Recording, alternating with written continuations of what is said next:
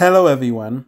It is so nice to finally get to my final video discussing a total drama season, though I'm sure I'll get to the Redonkulous race eventually. When I saw Pahkitew Island and the cast, I did feel very weirdly about them, and they seemed a lot more like caricatures, even compared to the second cast, but not in a good way, or good caricatures, especially since the people are still supposed to be grounded in reality, regarding them being normal teenagers that you would see in everyday life. I don't get why it's called Season 5B, when in all purposes, it is a separate season and something completely separate from All Stars, and they have absolutely no connection towards one another. Apparently, the studio wanted to have two seasons be branded as one, since they were working on both at the same time and they were greenlit at the same times, and for other confusing reasons. Anyways, I watched the season at the time it was airing, and I didn't like it as much as most of the other seasons, but it was better than All Stars. It was nice to see a new cast and a new setting after 2 seasons of being back in Wawanakwa, especially with it being on a robotic island. But there were even less dynamics than Revenge of the Island, which I thought was an issue in that season, and everyone is just too cartoony to the point where you don't relate to them and you don't like them. Most of them have one gag throughout the entire season and speak to the same 1 to 2 people for their entire run, so everyone feels alienated and isolated in a weird way. The humor is also pretty childish to the point that it makes you cringe. So, this is my team, was a lackluster premiere episode, and is easily my least favorite of them all. I did find the episode even more rushed than the last 2 introduction episodes, since all of them included an elimination within them, and I found those 2 to be relatively rushed as well. I did like the first few minutes, where we had quick little glimpses of everyone's personalities, but they then rush right to the challenge and you don't even have enough time to soak anything in. It also doesn't help that most of the characters are flat out irritating. I only liked Jasmine, Sky, and Sugar, while thinking Scarlett, Ella, and David were okay. I found everyone else annoying at best, or heinous at worst. Beardo is given the boot here, and is the current generation's version of the silent father character, but he was easily the most annoying one compared to Justin and B, since he did speak. All he did was make a bunch of obnoxious noises that got old very quickly. He mentions as he's being eliminated that he just wanted to get to know people. Maybe if they focused on that, he would have been a decent character. I Love You, Grease Pig was definitely a better episode in comparison to the first episode, and I think it's because some of the dynamics were already starting to form amongst the cast, and things weren't so blatantly rushed. I also think the challenge is a lot better in comparison to the last. Amy, Max, Leonard, and Ronnie continue to suck. Topher's zings and performance was enjoyable to me here. I liked Scarlett, Sky, Dave, Sammy, Jasmine, Sugar, Ella, and Sean here. It's one of the very few times where I enjoy most of the cast throughout the season. Leonard is sent home here, and I found him to be so unbearable. Nothing about his shtick of believing that he's a LARPer was ever funny, and he actively lost the challenge for his team in both episodes. He lasted an episode too long, and I just cringed whenever he was on screen. Clearly, that was the point of his character, but there's usually supposed to be some humor behind it, and there was none with him. He's also one of the most blatant examples of how far they went with grounding their characters in realistic teenage stereotypes. Twinning isn't everything. It's a pretty good episode, but not one of my favorites. I really liked the challenge where everyone else has to throw balloons at one another, and it's a combination of the dodgeball and paintball challenges from the first season. I found a lot of the people to either be forgettable or neutral in the episode, as many of them simply weren't active here, like Ella, Sugar, who annoyed me with her abusive Ella, Topher, Dave, and Sky, where I grew tired of their interactions. Amy and Ronnie were wretched, darling. I liked Max and Scarlett coming up with schemes that would cause the hunters to have the balloons explode on them. I found Jasmine and Sean's relationship to be cute, and I liked Sammy standing up to Amy after becoming friends with Jasmine. Amy is given the boot here, and I'm relatively mixed on it, despite not liking her at all. In general, I hate her character, but this story is not one that should have ended as soon as it did, and they gave such a shallow reason for the feud, to the point where it's just abusive and not interesting whatsoever. They didn't even add a bit of complexity to her, so you just hate her instead of loving to hate her or at least somewhat understanding her. Also, she ended up leaving due to being poisoned and Sammy pretending to be her, which doesn't have a strong given impact in my opinion, as Amy outright screwing up, causing her to be eliminated, if that makes sense. I Love You Not was kind of enjoyable, but a bit too sadistic at the same time.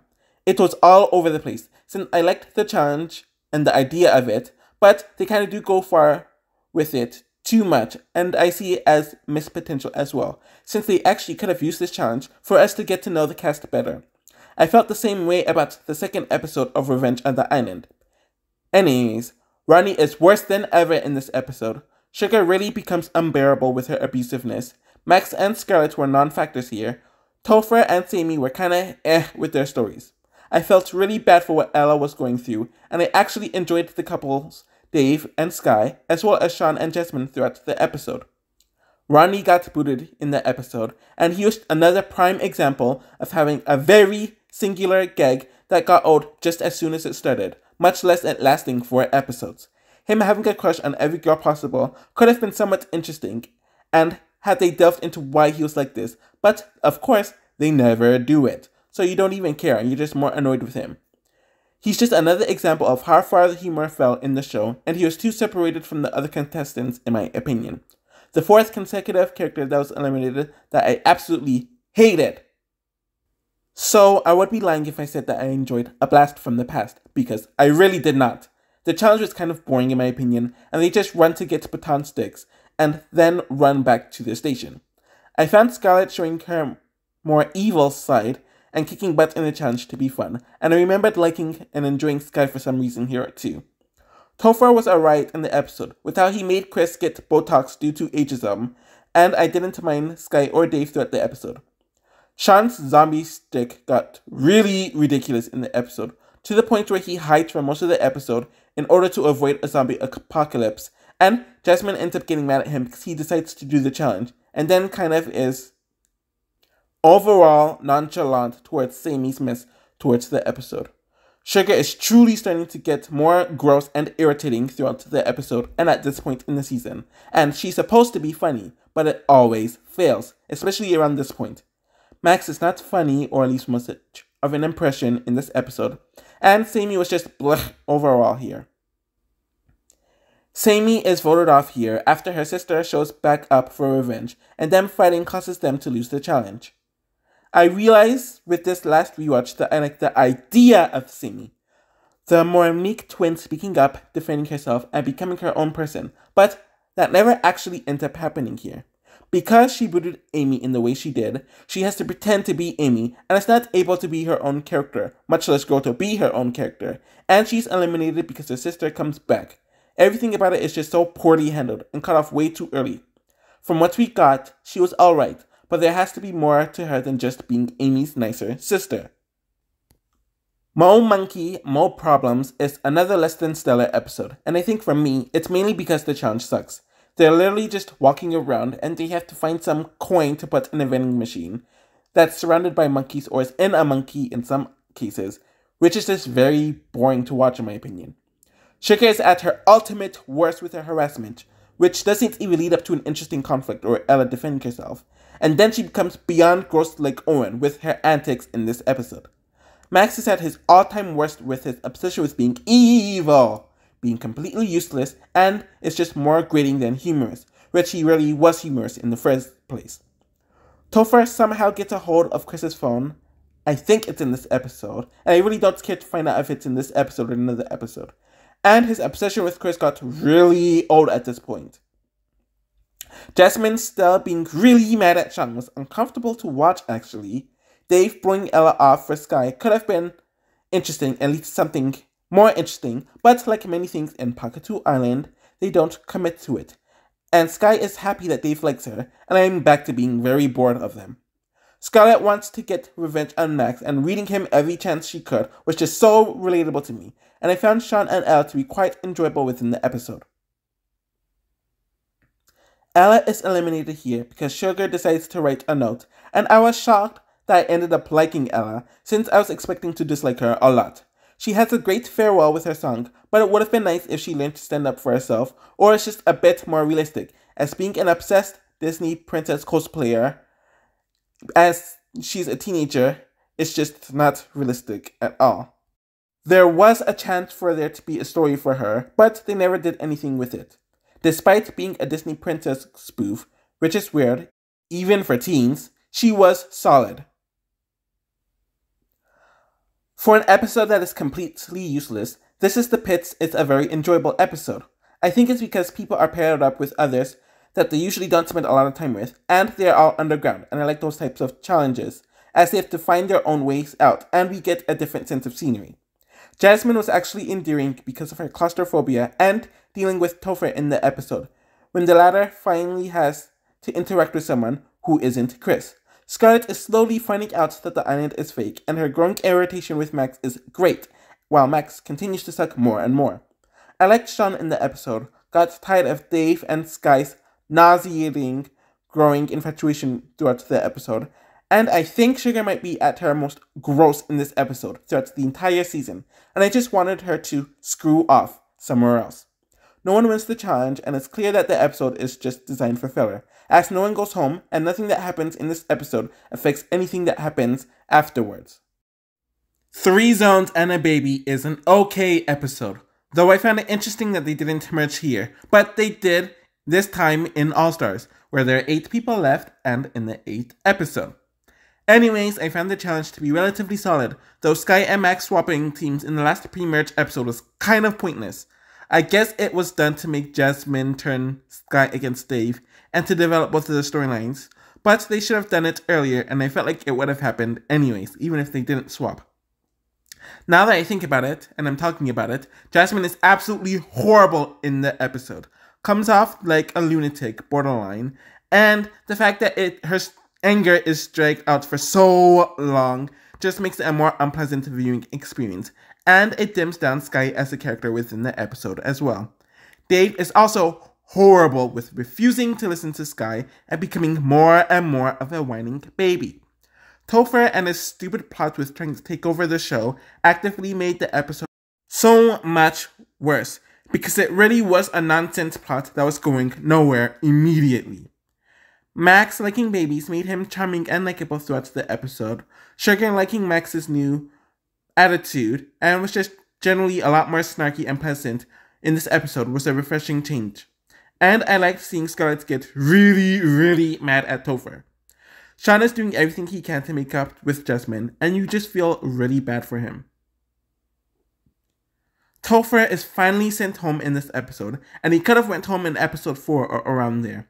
He literally interacts with no one on the cast, and if you remove him from the season and episodes, absolutely nothing changes, which is a problem, since it makes him even more isolated than the others, and this is a problem for most of the cast, but with him it's just extreme. Also, his entire character and story being around elevating the host, who is supposed to be isolated from the cast, is a problem, especially with Topher being a clone of Chris in some ways. Despite that, he could be enjoyable and have some great lines, but it was more rare than not, meaning that he's more useless and meh than anything else. Hurl and Go Seek is absolutely awful. There's absolutely no other way around that fact, which can make me say it in a nice or a pleasant way. David is horrendous, and so many people broke it down better as to why.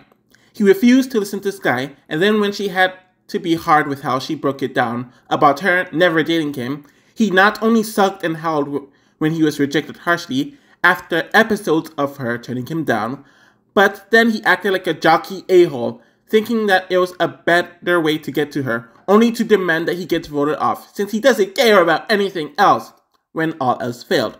But you don't really feel bad for Sky like you're supposed to, and you're tired of the both of them.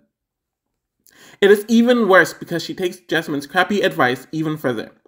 Jasmine is still upset about what happened 4 episodes ago. That was just a dumb reason to be upset over in the first place, and while she and Sean forgive one another, I just don't care by this point. Max and Scarlett were non-factors in the episode, where Sean and shockingly Sugar were the only enjoyable people in the episode. Dave is eliminated, or outright quits here, and I was grateful for it. He was enjoyable for the first few episodes, and it was clear that they wanted to show that the quote-unquote normal guy is not so normal. And while they did it better than they did with Trent, some of the lows they've had during the season, and will continue to go down in the finale, just makes him awful. There was no love to hate with Dave. He was just lame overall. And this sucks because I actually liked him in the first few episodes. Scarlet Fever is another episode that I don't like at all. The island goes out of control and Chris decides to ditch them all, to the point where the challenge eventually becomes to shut down the fake island and then to eventually stop Scarlet. It was just very lame, and how the elimination was handled was even worse. Jasmine and Sean are the only likable people in that episode, and it was nice to see them reunited and wanting to work together throughout the episode. Scarlet decides to turn it up into a 1950s Saturday morning cartoon villain, where we knew she was evil, being so over the top about it, to the point where she wants to kill everybody and destroy the land just for lulz, I guess. And it ruined what was otherwise a solid character beforehand. And Max continued to suck in this episode, where I didn't even feel bad that Chris disqualified him for technically no reason. I didn't care for Sky or Sugar in the episode, but I think this was when they started interacting a bit more, which was something, I guess. Scarlet was someone I consistently enjoyed throughout the season, as I found her to be sneaky, and she was a bad bitch when she wanted to be. I liked her annoyance with Max and slowly revealing herself to be evil, but when the reveal came, it was just too much and almost proved how unintelligent she was, since if she just remained cool and been slightly evil, she would have won and would have been able to do a lot more damage, and we would have actually had a compelling, interesting villain. She also suffered from only and mainly interacting with Max, where she would have been more interesting had she interacted with others, and just from the little we see of her interacting with others, it only strengthens my case. Max sucked from the very beginning to the very end, with a few exceptions. I know a lot of people like him, but he's a prime example of how the show ran out of ideas with teen stereotypes and had to resort to crud like this. It is even worse because he was eliminated fair and square in episode 6, and then they decided to break him around 3/4 throughout the season, where he mainly just interacted with Scarlet and was just a useless nuisance throughout the entire season. At least all the other grading fodder were booted immediately, but he was the few who ended up sadly escaping that fate. Skyfall was a very meh, alright episode in my opinion. The challenge consisted of the final four making it to the top of some mountain trail of some sorts, where Sean and Jasmine agreed to work together so they can split the money together, which Sean is not as high on compared to Jasmine. And we see Sky and Sugar team up, because they know they have to work together in order to defeat the power couple. The two of them have different morals, and Sugar ends up turning on Sky. No one bothered or irritated me throughout the episode, and everyone was tolerable at worst to likable at best. Jasmine and Sean were definitely the more interesting and likable ones out of the bunch, and I liked the idea of Sugar and Sky being enemies, but it should have been built up sooner in the season. Jasmine gets eliminated in the episode, and I really like her and how rootable and normal she is, without having little to no personality, which tends to be a thing on Total Drama. I liked her relationship with Sean for the most part, and how she interacted with the others, while also being tough and strong.